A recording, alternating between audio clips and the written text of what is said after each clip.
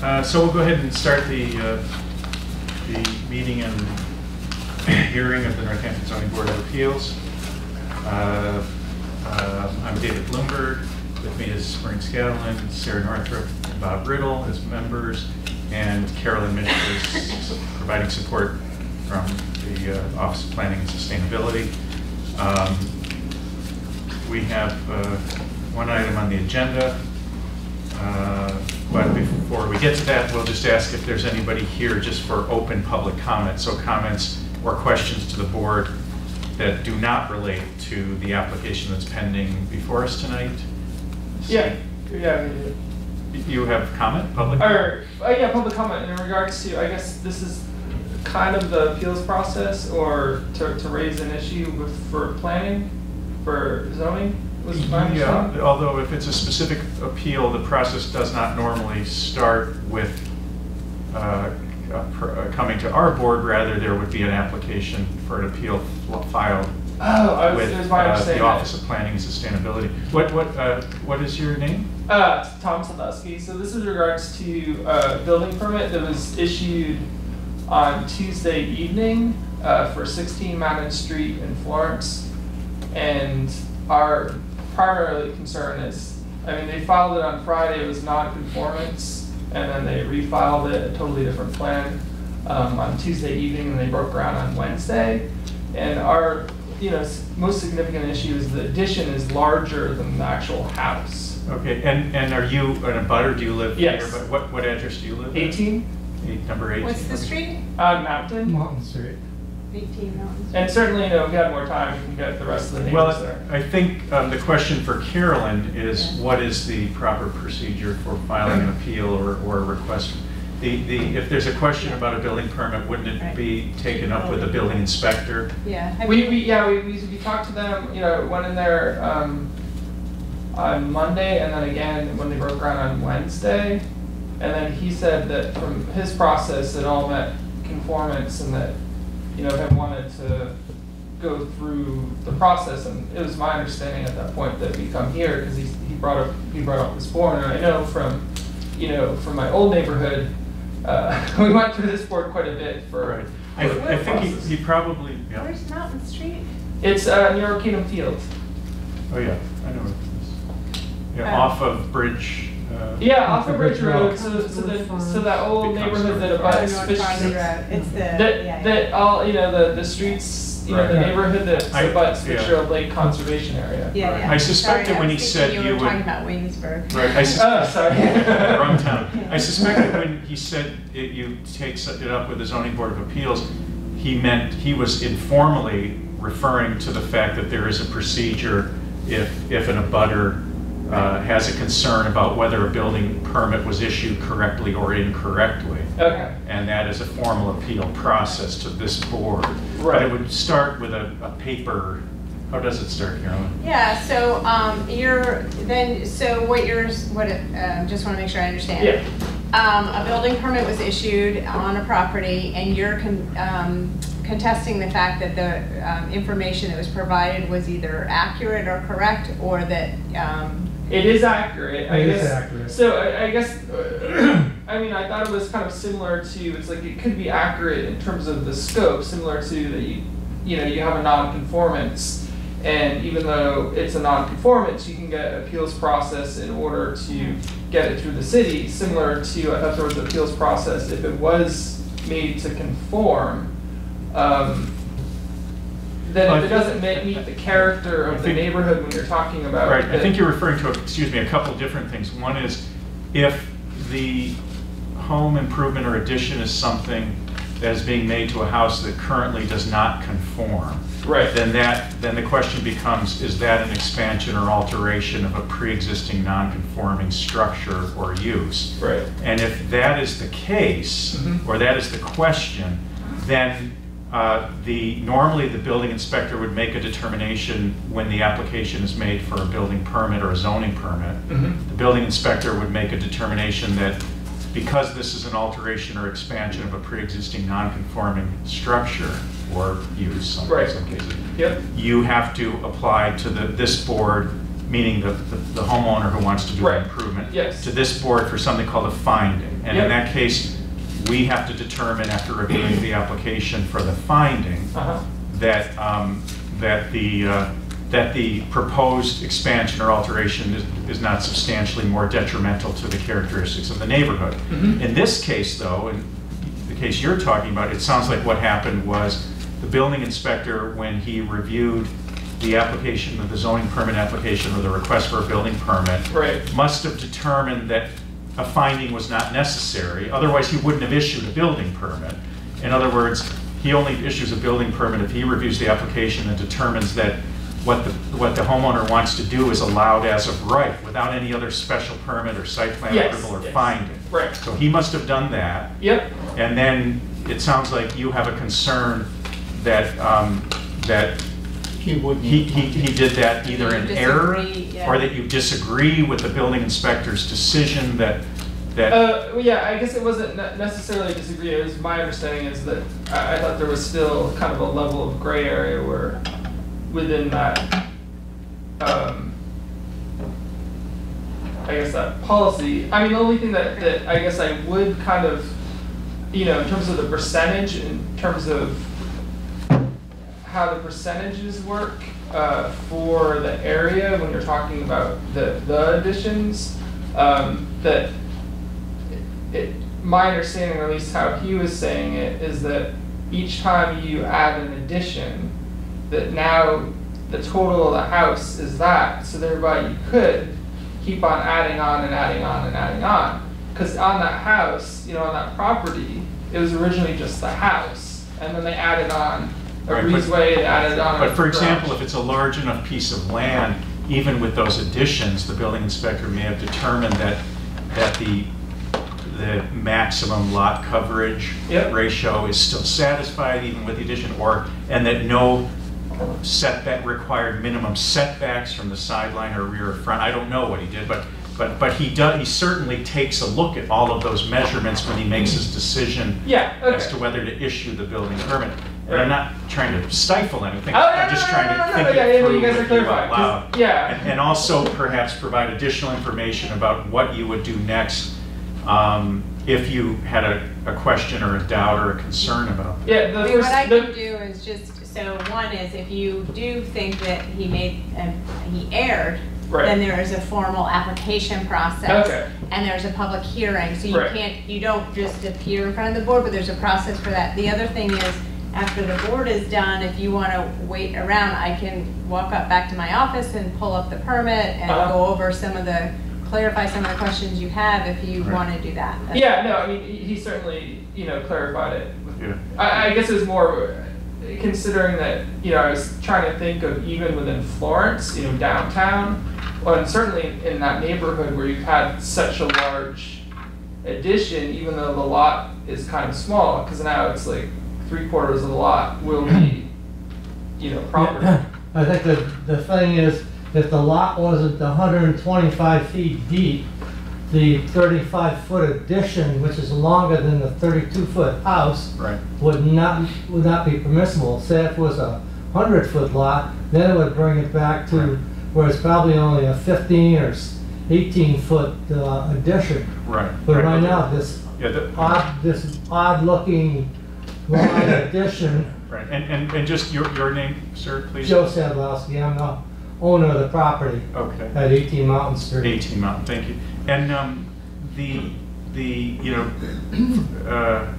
it makes sense to me. First of all, we are here for public comment, and we definitely want to help point you in the direction that you go. We're happy to do that. It's just we have no application pending in front of us, or no numbers or figures. But I'll repeat that.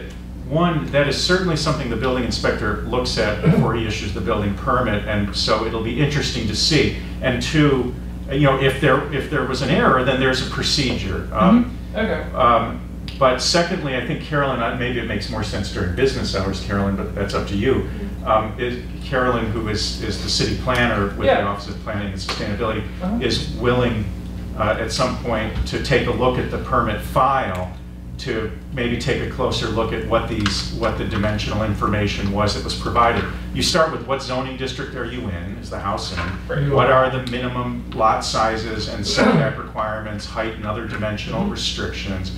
And how much room is on this lot with the current house, and how much room will there be after this addition is made? And after the addition is made, are all of those dimensional restrictions still satisfied? Right. If so, the building inspector acted correctly within his authority. If not, right. there is a procedure for questioning or appealing or requesting a redetermination or an appeal. Yeah, it would be an appeal. It would be an appeal To based on the board, claim that he yeah. made to this board, Right. based on the claim that he made a mistake. Right. Yeah, and I guess maybe mine is like kind of a larger, maybe it's more, part of Wayne's camp in terms of the planning for the city, where it's like, how much infill do we want? Right. Within, yeah, I mean, if you're within a country, because clearly it's different than Northampton, but it's kind of like, wow, you want to do that here versus historically, if you live there, you wouldn't, Right. Yeah. But if the concern is just aesthetic, Yep. But otherwise the dimensional restrictions are fully satisfied even with this addition, that's a larger issue that is sort of beyond us. In other words, it goes to, well, then if there's a concern with what the zoning ordinance allows, ultimately it's the city council that authorizes or approves changes to the zoning ordinance. Right. But I think I hear what you're saying. Infill is a concept that makes a lot of sense in the central Northampton zoning districts, maybe even the center of Florence. But on Mountain View, I mean that's the a question in the infinite wisdom of the city council. Does this warrant a revision to the zoning ordinance, which is not something they do very often, right? Because the whole point is to have some stable set of rules. But that would be a next level question that actually would not involve us if it's just a question of, wait a minute, this seems like too much infill for this part of town. Right. Does that make sense? Yeah, no, I think that's more what I'm going after. My proposal would be, I'd like to see it probably no greater than the addition being only half of what the length of the house is. Right. Which is still, if you got a 32-foot house, you got a 16-foot addition. Right. I mean, all the houses in the neighborhood they're not these big monsters, so, right. I mean, when you do throw something like that size out there, it destroys the integrity and character of the neighborhood. And I think the city of Northampton would be smart in trying to preserve some of this integrity. That would be a discussion, I think, to perhaps have with your city councilor in your zoning district, in your district, or your ward. But because that's the level we're talking about there. Right. I will say that the whole point or tension in the any zoning ordinance is between this public policy that favors letting people generally do what they want with their own land versus the neighbors and everyone else who doesn't own that one piece of property, and the fact that it's not a surprise that you're going to have an opinion as well. But and then it's a balancing act from zoning within each zoning district, what seems most appropriate based on urban planning concepts and design principles and everything else that the experts like Carolyn are trained in. But does that make sense? I think the first thing to find out is, does it look like it was a mistake? If so, there's a procedure. It would be an appeal to this board. Right. And if the answer is no, the building inspector did the math correctly, and this actually is allowed, then it's that larger design and aesthetic question that, does that make sense? City councilor anyway, a conversation with your city councilor saying, look, is this really what we want in our neighborhood? And if not, is that something your city councilor can somehow look into further, and talk to the planning board? And talk to the will it be planning board, or be Wayne and certainly Carolyn? worth discussion. Yeah. These things are, they're always trying to make it better, and there's some things that have been sections of the ordinance that are somewhat experimental. Let's see how this works. And it changes with the times and with opinion and and one person's monstrosity is another person's perfect home improvement. Yeah, and certainly I have no problem with that. It's just I know how infill occurs in terms of in terms of development within areas, and it's like, I guess the question is, how much do you want to preserve like the feel of once you get into North Farms Road in that area? Because as it is right now, it's like you could buy any of those lots and just, Yeah, if they have a 300-foot lot and put a 280-foot addition on it. Right, well, that's the question. And I know periodically there are public forums for these sorts of questions and discussions, you know. yeah, I think I went to the last time like 3 or 4 years ago, or at some point when you guys had it. But I think that makes, does that make sense for next that makes steps? sense. Check to see if there's an error. Yeah. If so, there's a procedure. If not, it's the larger question that you might want to take up with the city councilor. I don't know if Wayne or somebody in your office, you know. Yeah, I mean, the councilor would probably call us and we Yeah. have the requirements. I'll just call Wayne. Who is your city councilor? Alyssa Klein. Alyssa Klein. Alyssa Klein, You know, yeah. So she could, I'm sure she could be And willing. I guess my only question would be in regards, I mean, Carolyn, maybe you could clarify on this in terms of the percentages that you can build into, you know, what's the number, the 30? Well, the 30% had to do with like adding a garage or something to the facades of a building. I couldn't Yeah, I exceed think it. that district is water supply protection, so that you can only cover 40% of the property, and it's only allowed for single-family homes, so it's not really an infill district at all, but it's really sort of probably someone's lifestyle changes, they need a little bit more space, and sort of designing a single-family home to meet their needs, and within the open space requirements and the setbacks. I think this is right on the edge, and it's actually on a different district. It's URI. Maybe it's rural residential. I'd have to look at the property. Yeah, right, okay. Yeah. No. But we can. Yeah, I mean, yeah, I guess, right, yeah. All right, well, thank you guys so much for your Thank time. you very much. Sure, thanks for coming in. Yeah, I'm sorry for. It's okay, no, it's okay, that's, But yeah, first time we've that had is- a public comment. But the infill is the big question, is like how much rural do we want to have, how much Right. infill do we want That's the larger. outside of downtown or the area, Right. you know? Well, and again, infill isn't, the term infill is more about adding new homes or new units and creating density as opposed to just adding onto your house. Right, okay. Presumably, this wasn't turned into a two-family. An infill, as Carolyn's saying, refers to increasing, when she means density, she means the number of dwelling units, living dwelling units on a property. Yep. And presumably that didn't happen. Right. You're sort of using it in the sense of visually it's infill, it's a sizable addition. Mm-hmm. Yeah. But that is a distinction, that it's not technically infill if they haven't added another legal dwelling unit. Right, okay. Yeah, the only additions that a couple other people made that were big additions, instead of going out, they went up. So instead of a cape, they took the roof off and went up another story and doubled the size. Right, although again, there are permitted height Yeah, as restrictions. long as you stay within the 30 feet, Right. height limit. Right. So, all right. Okay. Well, good luck. Maybe we'll see you again if he makes, if you think he made a mistake. Yeah, I'll stop by to your office, Carolyn. Thank you very much. Thank you. Thank you. Have a good night. All right, see you. Bye-bye. Oh, yeah.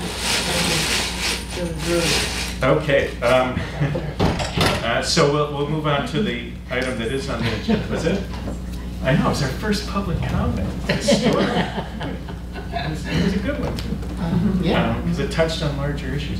So, but I'm sorry for the delay. We will go ahead and hear the application for a signed special permit for larger blade sign by the trustees, quote unquote, at 100 Main Street, Florence, map ID 23A-68. Notice of this hearing was published on October 26th and November 2nd, 2017. And we'll go ahead and hear a brief explanation by the applicant or the representative of the applicant, and then we'll ask questions. It looks like there's no one else here who might want to comment on this, but if you could please just give your name. No, it's okay, please, name and address. Yeah. I'm a member of the trustees. Oh, so you're going to don't- recuse? Or? She can vote Maureen. Okay, so the three voting will be, Yeah. okay, will be Maureen, and I assume you don't have a concern if Bob stays up here, he just won't be voting, and there's no one else to ask about any concerns with it. Thank you. Family members. So that means the three voters will be the three of us. Okay. And your name and address, please? Caitlin Davis. Mhm. The which. Are you, what is your title? Are you with? I'm the executive assistant for the West region of the trustees. Okay, We're, so would that we're just be office statewide. address? Yeah. Office address is fine. Oh, yeah, so 100 Main Street. In Florence? In Florence. Okay. Okay, and you have an application for a sign. Yes, so a little background, we actually moved to Florence in March. We were previously in Holyoke, and we mainly moved because of the location. We wanted better visibility, and so we're a statewide land trust. We have over 100 properties that we preserve and protect across the state, and we wanted to be located between Northampton and Florence because of the location, the visibility. It's nearby where we have certain properties along Route 9, and we would like a sign because we are new to the area still. So we haven't been there for a year yet. We're right on Main Street. We're right near the diner and the Freckle Fox and the post office, and since we've moved, we've gotten a lot of people off the street coming in wondering who we are, and I think it would be great if we had a sign outside who we are. In our office, we do have, we kind of have decals along the walls and the windows as well, and we also have members that come in saying how great it is that we've moved to the neighborhood, and they weren't aware that we had moved or that we had an office here. And I keep saying, well, we're working on getting a sign, so I would like to make that true. And we have, so far we've been approved for one sign in the front of our office off of Main Street, right in the front. So the second sign, and that's, it would be the same exact sign, the same size, a hanging bladed sign. And then the second one will be off of, I believe it's Maple Ave. Yes, just right near the, just a little bit past the crosswalk. So that's for the second sign, where we would like to have that. Okay. And it's because it's a second sign, Carolyn, that. I thought it also projected beyond the allowance. Let me just double check. I think that's what I had in my comments. I'm sorry. 24 inches. Yeah. So it's you're allowed one. You're also allowed one blade sign. So it. Just gonna see my. Should only be one blade sign per business. Right. So and then more than 20. Right. Yeah. So it's a 24-inch sign. I'm looking at the picture. 24 inches horizontal measurement, a little bit more vertically. Right. But it's on this arm, so it ends up sticking out a little more than 24 inches. Right, it projects out a little bit more. So one of these is currently on Maple Street, and you're talking about putting another one on the, because it's a corner lot. Right, the second one we want is the Maple Street one. Yeah. And the first one is not up yet. No, not yet, they're That's constructing. going to go above the front door? I can actually show you, this isn't the exact location. It's okay if I. Please. Please, yeah. But that's kind of the idea of the first sign. And they're identical? Yes. Or they will be identical? They'll be identical. Okay, so that's, oh, I'm sorry. Oh, and then just along?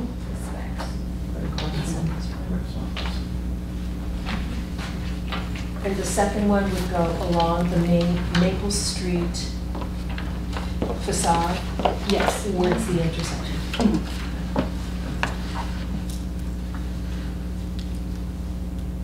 And is it going to be illuminated? No, they won't. We're not that fancy. And it's not going to block any sight line for either drivers or pedestrians or? No, it won't be that far out.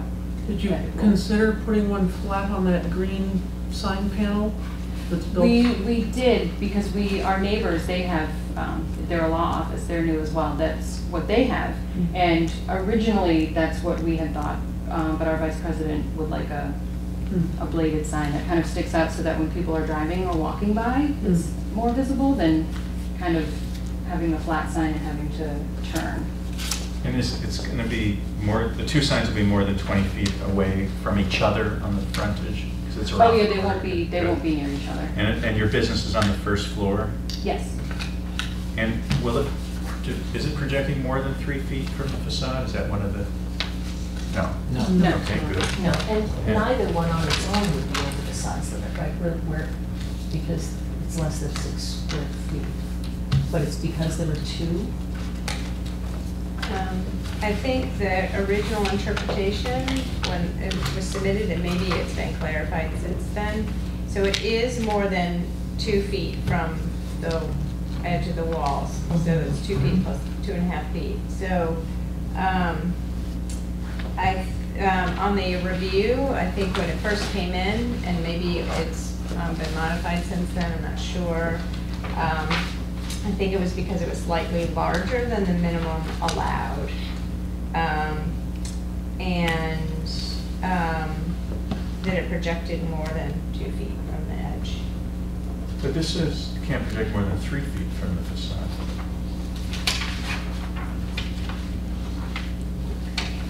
Sorry.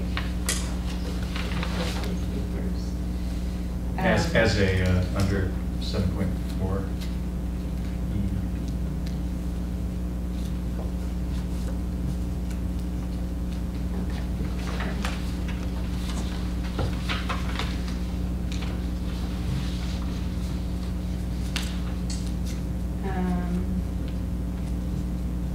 Yeah, so it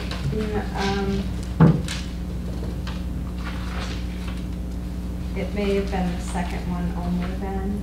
Yeah, I'm it's the just looking second here sign, on the right. notes from the building department, so I apologize for that, because I had sort of, filed it away in my brain, it was one thing. But it also, so there is one per business. Right. Although for wall signs, we also allow 2 if it's a corner building.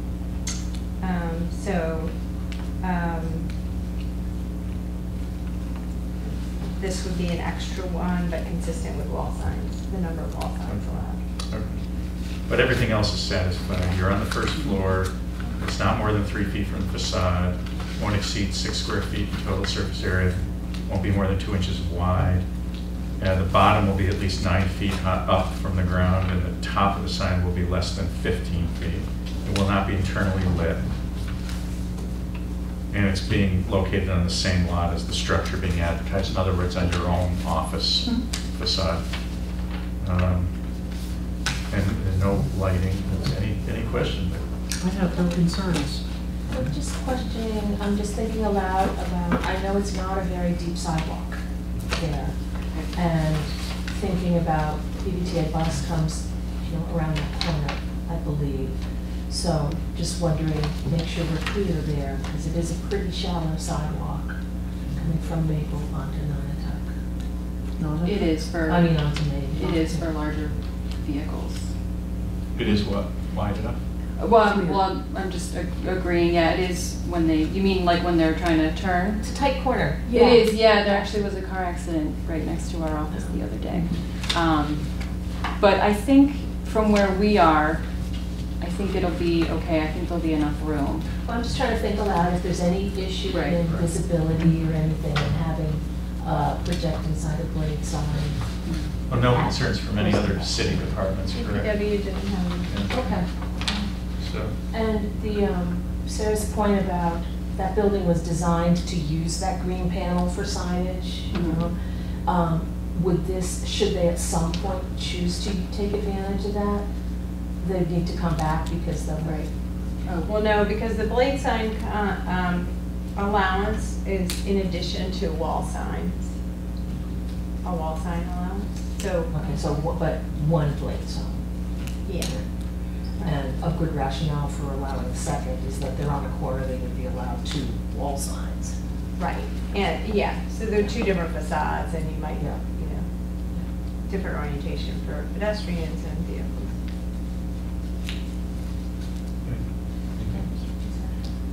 any comments? No, Okay. I think that if a truck tried to hit the sign, it would have to go over a lot of sidewalk. Yeah. Yeah, it's not hanging near the curb, but it's a good question. So it is. So I guess if, I yeah. move to close the public hearing. Second. That would be so moved. Yeah. All in favor, unanimous, and then a Okay. motion on the. Do you have paperwork? A motion on the. Sure. No. Yeah. I move that we approve the application for an additional lane sign at 100 Main Street for the trustees, as presented. All in favor? Unanimous. You're all set. All right, great, thank you. Thanks. So the next steps, will I receive something? Yeah, so we send out a notice that a decision has been issued. There's a 20-day appeal period, and then after that appeal period, you can pick up a certified copy of the decision from the city clerk's office. Okay. And record that with the registry of deeds and take that to the building department for approval of the actual sign permit. All right, good. All right, thank you so much. Sure. Thank you. And then.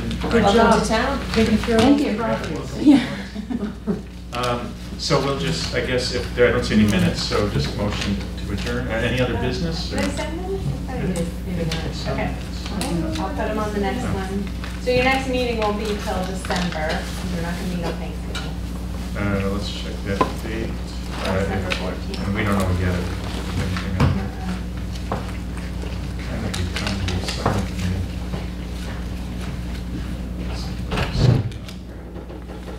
So, 7, the 14th. 14th.